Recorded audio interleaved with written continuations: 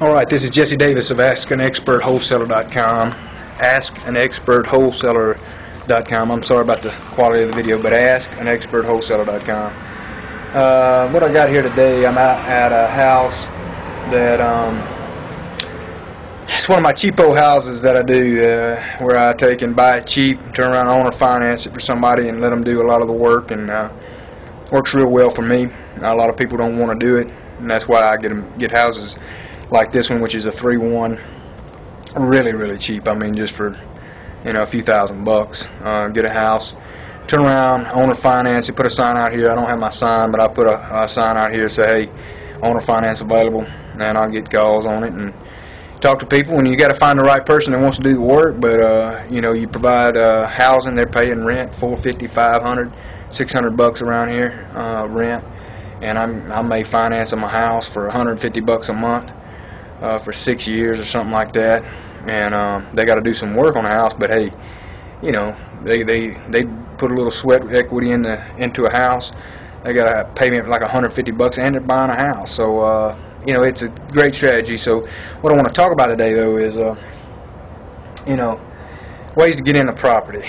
Now this is my little bag of tricks, my little bag that I always use every now and again to get into properties, and I'm going to show you right now. Right here is a bag that I call my little break-in bag that you need to have with you anytime that you're going out to properties. You get a couple of these and a couple of these crowbar type things, and I've got a saw, I've got an extra camera in there. This little scraper right here, you'd be amazed at how many houses you can get in with that. And just pliers, screwdrivers, and these little flat bars right here. I really like the flat bars. They get in the houses really quick. But anyways, in my line of work, when I'm dealing with a lot of foreclosures, houses that are vacant and stuff like that, they'll be boarded up like this house is. This house is boarded up, and as you can see.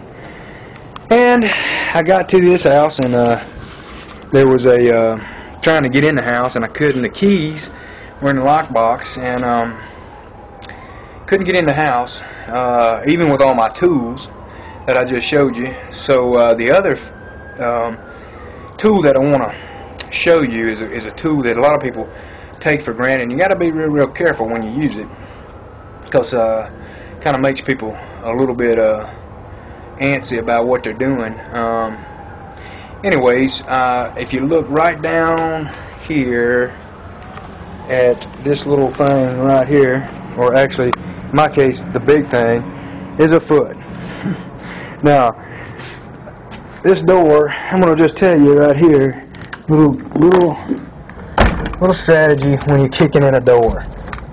Usually you want to take, and when I had worked on it, you can see right in there where I worked on that door trying to get it. Now I'm not, just so everybody knows, I'm not condoning breaking into houses. I'm just showing you every now and again you get a boarded up one or one you can't get in. This is what you do. And by the way, I own this house too, so it's my house. I can do whatever I want to it. So I really don't care if nobody thinks. But anyways, I got a little bit of temper every now and again. And so I was working on this thing, as you can see right in here. It's all kind of messed up in there. Let's see if I can get a light on in there. See where I kind of busted that thing up. And so I worked on it, and finally I couldn't do it. So I put my tools down, and most of the time if you're going to kick the door, you want to try to kick it right slap by the bolt thing. And of course when I kicked it, obviously I busted in I just tore the whole slap facing off the window, the thing, which wasn't very difficult. I mean, it's probably been kicked in before. I will tell you, test the door out. That's basically what I'm trying to get to. When you're trying to get into a property, you can't get in, and you need to take and kick the door. All right, and you got to kick a door in. Don't be like me. I got out there one day, had a guy wanted me to get in one of his houses and take a look, and I called him. I said, hey man, why'd you call me out here? I drove out here, I wasted 30 minutes. This is going to turn into an hour of wasted time for me. And you know, because your key's not out here. And the guy just, he wanted me to buy the house so bad. He said, look, just get in the flipping house however you can. So I getting all excited, and I'm smiling and laughing. Well, yeah, I'm going to kick this door. I'm going to kick this door. I ran back. I said, oh, yeah, it's going to be just like the movies. I'm going to knock this door wide open. So I was sitting there, and I reached back and kicked the door in, tried to kick the door, and I like to broke my foot. I mean, it just, my knee and everything just, I was on the ground just going, oh my gosh. Of course, I was looking around to see if anybody saw me. I was embarrassed and everything. So I ended up going to the truck and getting a sledgehammer, which that's the other key. Don't waste your time kicking. I mean, every now and again it's fun to kick in a door if you can, but it's a lot easier just to get a dadgum sledgehammer. Keep it in your truck, and then when the door don't open, just pop it with a sledgehammer, and you won't bust your knees up and everything else. Because I will tell you this. Couple rules. Number one, test the door out, because some of these doors, they ain't going to kick in. It ain't like TV, where everybody just kicks in doors and stuff. Nah, it ain't like that. You're going to kick one door, and it ain't going nowhere. You're going to hurt yourself. And it's a really, really, really embarrassing thing. But, you know, you got to learn every now and again, or at least I do. So I'm trying to help you realize, hey, don't make the same mistakes as me. You know, when you're kicking in a door, make sure you test it first. Make sure it's kind of got a little give to it, because some of these doors, you can tell it's solid. You ain't going to kick it open. So you're just wasting your time. And then you just get a sledgehammer and bust in the door. So that's my little tip for today.